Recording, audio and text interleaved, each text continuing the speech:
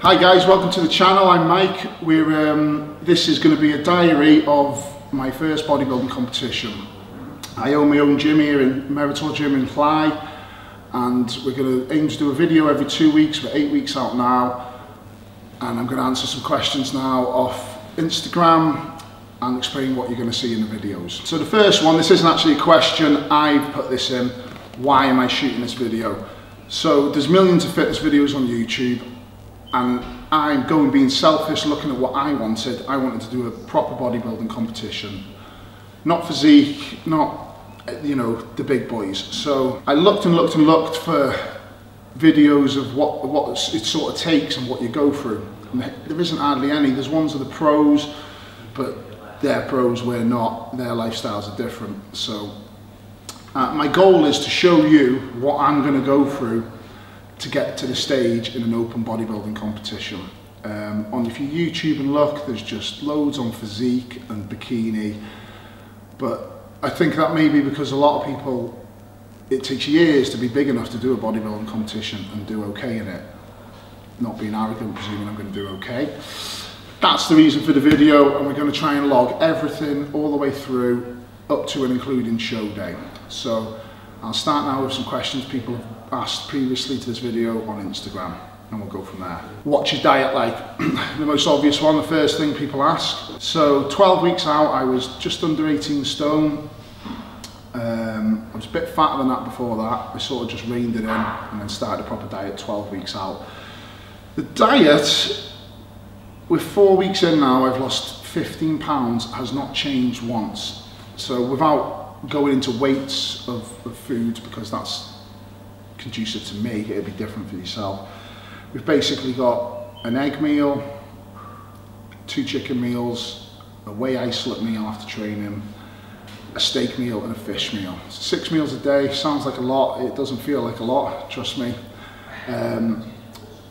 So 3 days a week we have carbs with every meal. They're on chest, back and leg days where I need the extra energy. The other 4 days we cut the carbs out of the first and last meal, creating a steady deficit. My amazing videographer will put pictures of my check-ins so far up here, just with the one same pose maybe, so you can see the progress steady. I believe the weight drop's been 4 pounds, 3 pounds, 3.5, and this week 5 pounds. Quick reasons.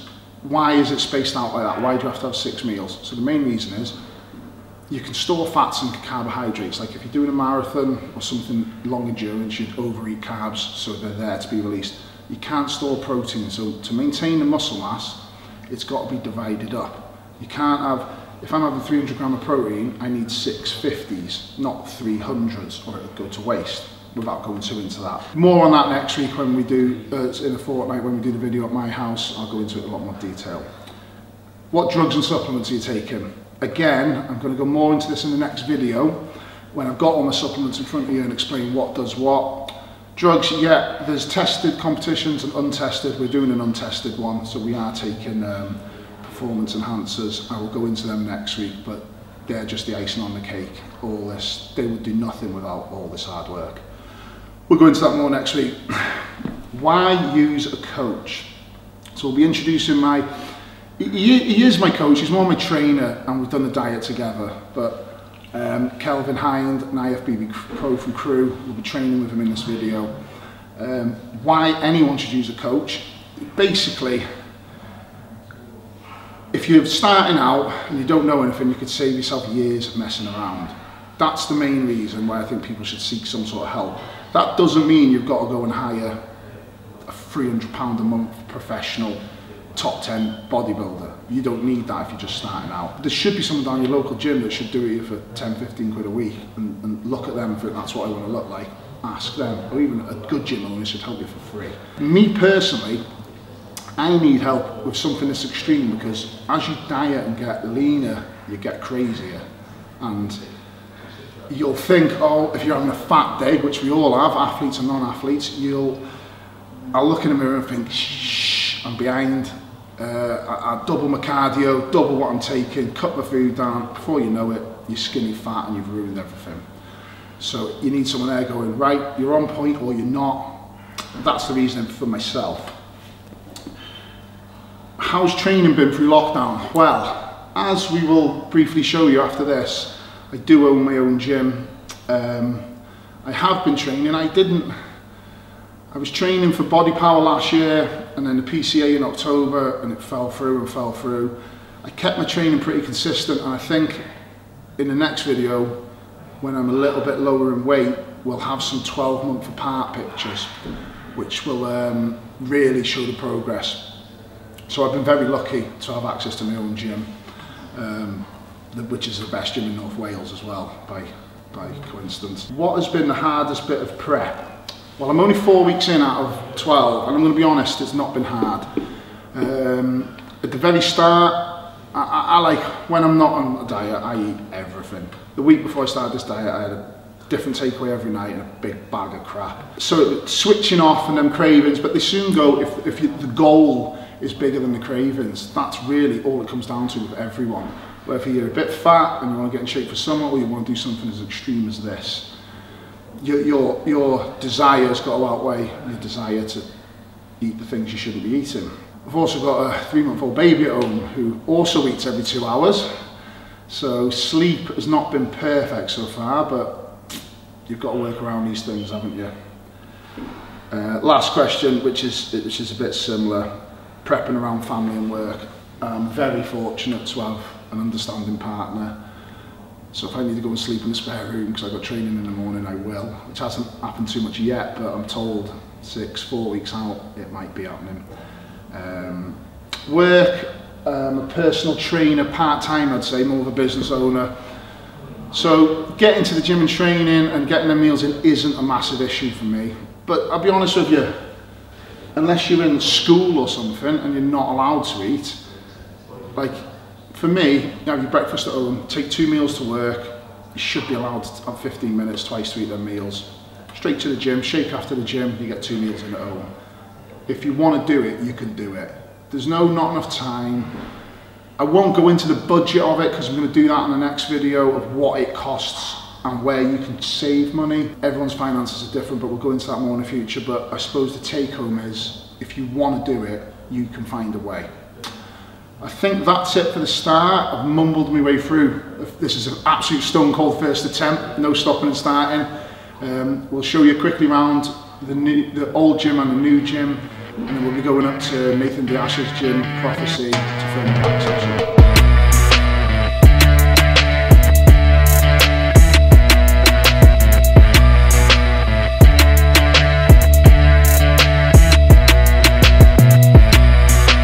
Before we go train, guys, I'm going to quickly show you, you've seen a brief bit of the old gym. In 8 weeks we'll be in this lovely little thing, and we'll just show you quickly what's to come. So here will be your entrance, obviously.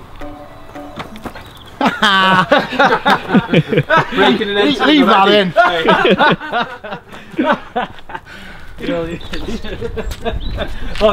You'll come through there. If you just pan round, your whole reception will be here. Shop, cafe, all your mod cons. We're going to have a nice seating area here, lockers. We'll have a swiping card that'll get you discount off a couple of restaurants. We'll go into that another time. That'll then buzz you into the main gym. So we've got here about 3,600 square foot, which is literally going to be specific body areas, back, chest, all the way to the end. It's about double the size of what we've got now. You'll see in weeks to come what's coming.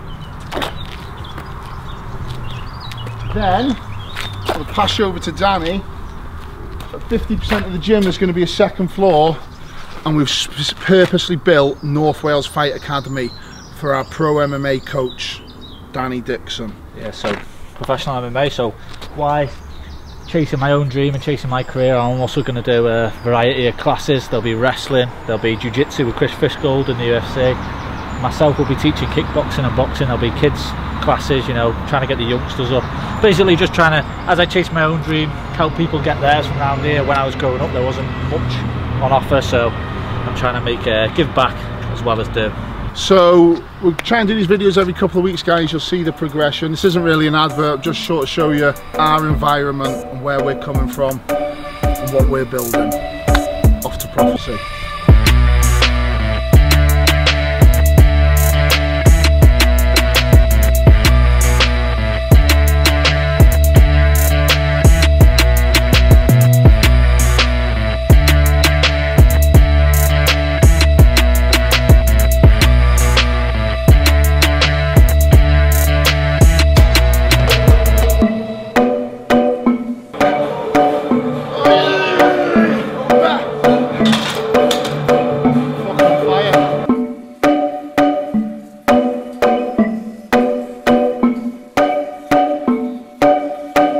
Right guys, so we've just wrapped up training back and posing here at Prophecy Performance Centre in Speke. The main reason I come and train back with Kelvin, on the next video we'll put up some photos of me 12 months apart.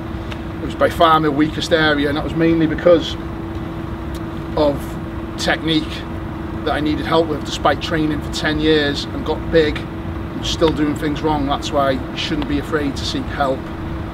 And I'll just bring in IFBB PRO Kelvin Hinde here to explain what we've been doing. Right, so we started off with a pull down, and where a lot of people go wrong with this is the swinging back into and just using momentum, and also pulling through. If you're trying to engage the lat, you need to keep your elbow tucked in and squeeze the lat, because a lot of people pull through there, and as soon as you pull through there, you'll feel the lat just go, and you're working a different part of your back. So every back exercise we're trying to target just a slightly different part. So we started off with the lat pull downs, that's isolating the lats done correctly. Then we did the pullovers, which was a lot harder doing it second, by the way. But again, through there, we're pulling through the elbows and squeezing the lats. It's just throwing it through. You do loads more weight, loads more reps, but it's all about the execution. And like Mike said, he was really struggling to connect with his lats. And he was pulling loads of weight down, but he was using every other muscle. It was like he had no connection with his lats at all. And when you see the posing that we showed you 18 months ago, I think it was, and today, you'll see how all of a sudden he can engage the lats and open it out. Now it's still not perfect. All of a sudden. Well, no, it has taken 18 months, but it'll look like all of a sudden from one video to the next. Will. But you've still got some tightness, and you'll see that's some good things to say about sports massage. You will get tight. It's important, I think, when you start to really train hard, even if you're a beginner, you're not necessarily afford it every week, but sort of every 4 to 6 weeks, you've got to have certain areas that get tight. And you'll see the left lat, as Mike's posing, isn't quite coming out the same, and that's because we've just trained it. But it's been a lot better since you've had the massage, hasn't it? And your posing has improved just through sheer practice. Yeah, basically. and it's a direct connection. I was posing poor because I was training poorly. That old cheesy saying of mind-muscle connection has never been truer, because I was pulling the full stack down for 20 reps, and then I was going like this and nothing was happening, just my shoulders were tensing.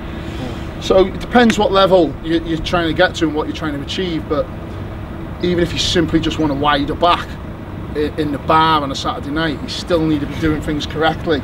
Or if you want to get on stage, which would be the main reason you're watching this video, you definitely need to do it correctly. And we'll be throwing in some before and after photos in the next video. I think back is the hardest one to gain that mind to muscle connection. It's a cheesy thing, but if you haven't got it, you're not going to work the muscle correctly, and that made a massive difference. You literally didn't have any muscle there, and you were struggling to connect, and now you can actually feel them. There's the muscles there, you can feel it, and obviously because you're training it properly, you're working it, so it's easier to say, right, okay, open it and close it, because you're actually feeling that during when you're training.